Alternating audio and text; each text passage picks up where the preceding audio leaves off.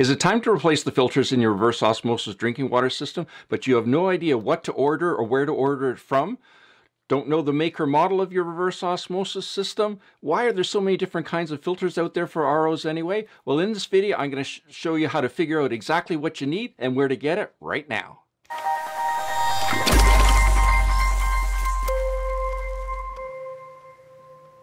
Hi, I'm Gary the Water Guy, and I simplify water filtration to help you conquer crappy water for your family. Now, whether you're a first-time do-it-yourselfer, plumber, or water filtration specialist, this video is for you. Sounds so easy, right? You just buy the replacement filters and put them in your reverse osmosis system. The problem is, most reverse osmosis systems don't have a make and a model on them, so you don't know what to look up or where to find them. Not sure about how these reverse osmosis drinking water systems work? No problem. Check out the link in the description below. Basically, there's two types of reverse osmosis drinking water systems. There's proprietary and non-proprietary. The proprietary ones only use their own proprietary reverse osmosis filters, and you have to go back to wherever you got your reverse osmosis system to get those proprietary filters. The non-proprietary ones fit a multitude of different reverse osmosis systems. So not only are there does this one filter fit 50 different kind of reverse osmosis systems, but there's also 30 or 40 different filters of this kind that fit those reverse osmosis systems. So when it comes to investing in a reverse osmosis system, non-proprietary is definitely the best way to go, because the proprietary filters are much more costly and much more difficult to find. And if that company ever decides to go out of business or to change their design, you're out of luck, because now you can no longer get those proprietary filters anymore. So let's look at a couple of examples. So this Goldline 50 reverse osmosis drinking water system uses all non-proprietary filters, as does our Hume Water Saver 75 reverse osmosis system. So the only difference between these two systems is that they use a different post-carbon filter, this one up here, and they use a different membrane. But the filter sets for the Hume Water Saver 75 and the Goldline 50 use by far the most popular and the most common set of reverse osmosis filters. So again, if your system looks like either one of those, you're definitely in luck. So let's compare the filters that these two systems use. So first of all, they both use the same sediment filter. They both use the same carbon filter, or the same type of carbon filters. But where they differ is the post-carbon, the filter, the skinny filter that's on the top. Okay, so the Goldline 50 uses this kind of a filter, and the Hume Water Saver 75 uses this kind.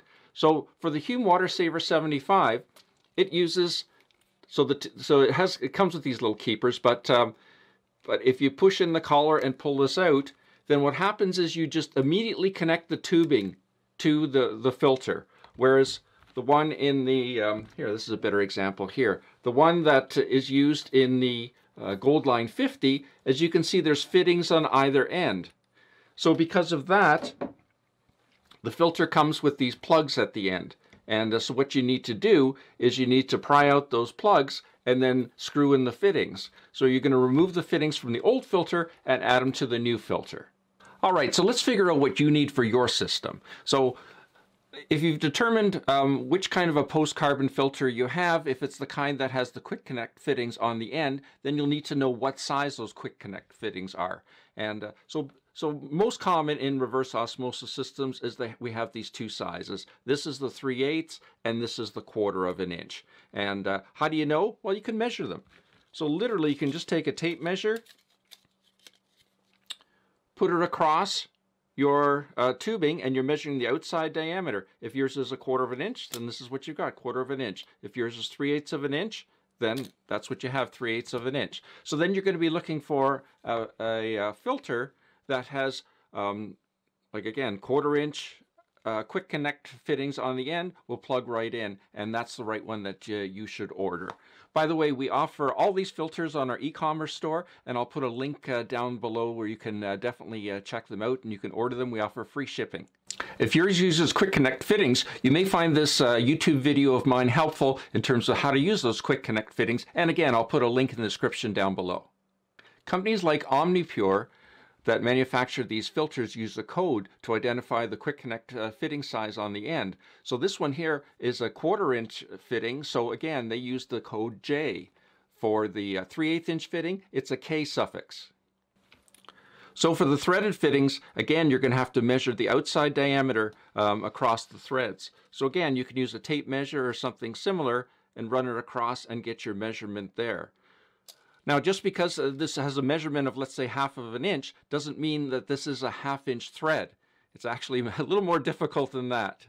So once you've measured the fittings, then you're going to go to a chart like this, and you're going to go to the measured thread column, and you're going to find your fitting there. So the fitting that we just measured was just a little bit over 1/2 inch, and so that tells us that that's a 1/4 inch thread. So again, this company Omnipure identifies theirs with a code. So for the 1/4 inch threaded ones, it's a B. So any filters that have a B suffix are set up for the 1/4 inch threaded fittings. So reverse osmosis membranes are rated by gallons per day. And so when you remove your old reverse osmosis membrane, then you look for a number, and be a number like 50, 75, or something like that. And you'll need to replace it with the same gallon per day rating membrane. And again, their physical size can be measured with a tape measure or a ruler to determine exactly which one you need. If you're fortunate enough to have a high efficiency reverse osmosis system like this Hume Water Saver 75, you need to visually identify the replacement reverse osmosis membrane. Still not sure about which reverse osmosis replacement filters you need? No problem. Just email us some pictures at info@watereStore.com and we'll help identify it for you. But make sure you take some pictures of the end of the post-carbon filter. That's the hardest part to identify. For some more great information about reverse osmosis systems, click over here to check out my next video, and I'll see you there.